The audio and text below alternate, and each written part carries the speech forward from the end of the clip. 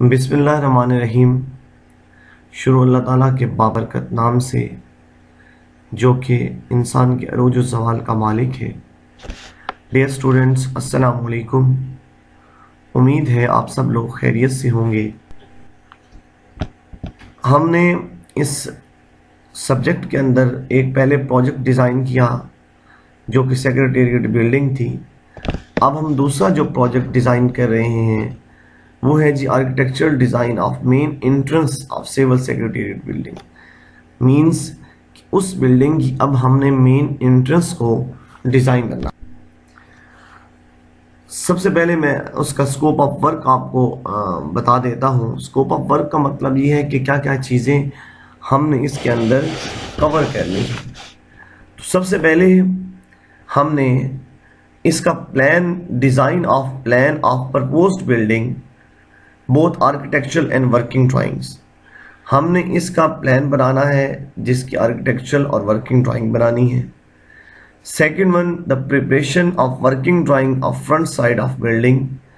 हम एक front elevation की वर्किंग ड्राइंग बनाएंगे।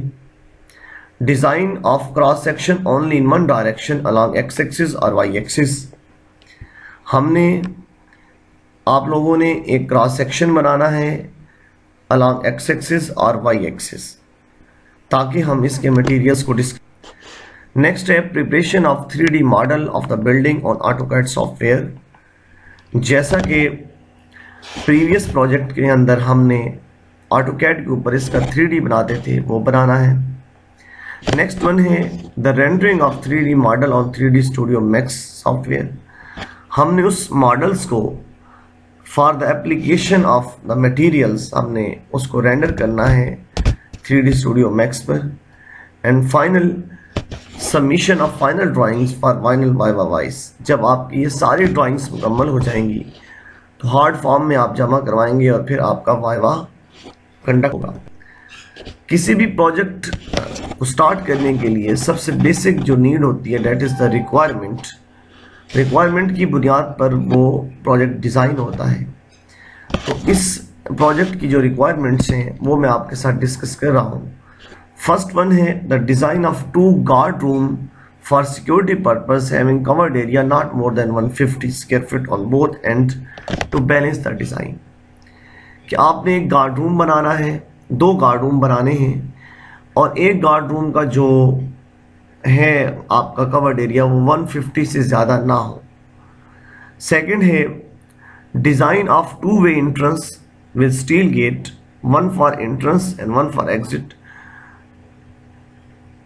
Both entrance design independently. 2 entrance होंगी, उसका साइज मिनिमम जो है वो 20 फीट से ज़्यादा ना हो, लेकिन दोनों इंडिपेंडेंट होगी। एक एंट्रेंस के लिए होगी और एक एग्जिट के लिए होगी। And the next is the design of room for reception between both entrance and covered area not more than 120 square feet. It means center of the whole building. जो दोनों आपकी entrance होंगी उनको बाइफरकेट करने के लिए आपने उसके सेंटर में भी एक रूम बनाना है जो कि एज ए रिसेप्शन के तौर पर काम करेगा और उसका कवर्ड एरिया 120 फीट से ज़्यादा ना। Next, the both guard room is connected with are covered by RCC slab or RCC beam which is made in the modern or classical shape. Means कि दोनों जो गार्ड रूम्स आपने बनाने हैं उसको ऊपर से आपने RCC बीम के साथ या RCC स्लैब के साथ या दोनों के कम्बिनेशन के साथ आपने उसको कवर करना है, जो कि उसकी दोनों आप क्लासिकल शेप भी यूज़ कर सकते हैं, मॉडर्न शेप, ताकि उसका जो आपके पास 3D व्यू बने वो खूबसूरत बने। उसके लिए आप डिफरेंट शेप चाहे आर्चेस यूज़ करें और फ्लैट यूज़ करें, ये it's depend upon your design. And next is the provision of door window shade is compulsory to all the rooms to fulfil the requirement of natural light and ventilation and also increase the aesthetic value of the building. आपने जितने rooms देने हैं उनमें Windows, doors, shade provides करने हैं ताकि उसके अंदर नेचुरल लाइट, वेंटिलेशन और उसके aesthetic value cover. And next is the type of construction. Use type of construction for different component according to it's nature.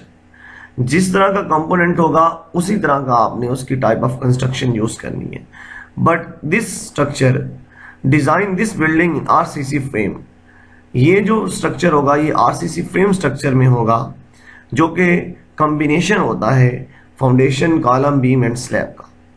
And जब आपका next the guard room is constructed with the brick work, but this brick work act as partition wall. जब आपका frame structure मुकम्मल हो जाता है तब क्या है, आप उसके अंदर एज ए पार्टीशन वॉल के तौर पर रूम्स बना। Next important, the homework. Read different books like time saver standard and other related book for more information. Next, draw the rough sketch with dimension on butter paper with lead pencil, and this plan after scanning with your name and roll number, email me to next lecture।